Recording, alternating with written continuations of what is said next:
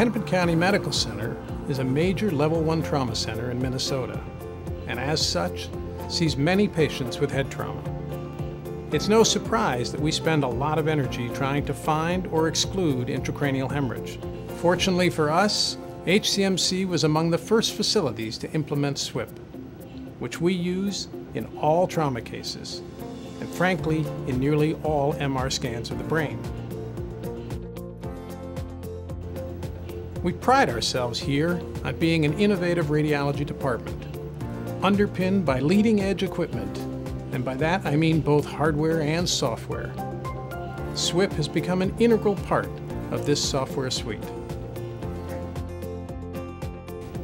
We probably examine around 55 patients a day on our 3 Philips MR scanners. Of course, many radiologists use SWIp to answer a specific clinical question, but we find that including it as a standard part of the MR exam is incredibly helpful. It lets us pick up pathologies that are often not apparent when using more conventional MR pulse sequences.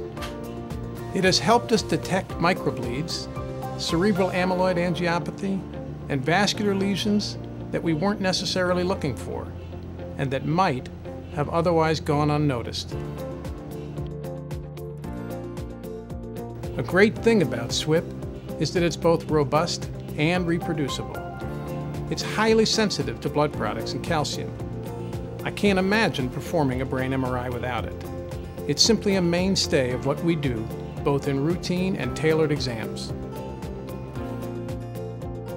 For patients suspected of suffering a stroke that are still within the window of potential therapy, we run 3 sequences within 10 minutes, and one of them is always SWIp.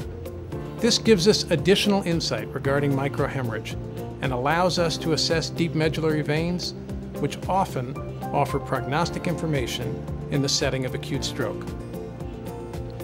SWIp lets us see the susceptibility changes of an acute thrombus.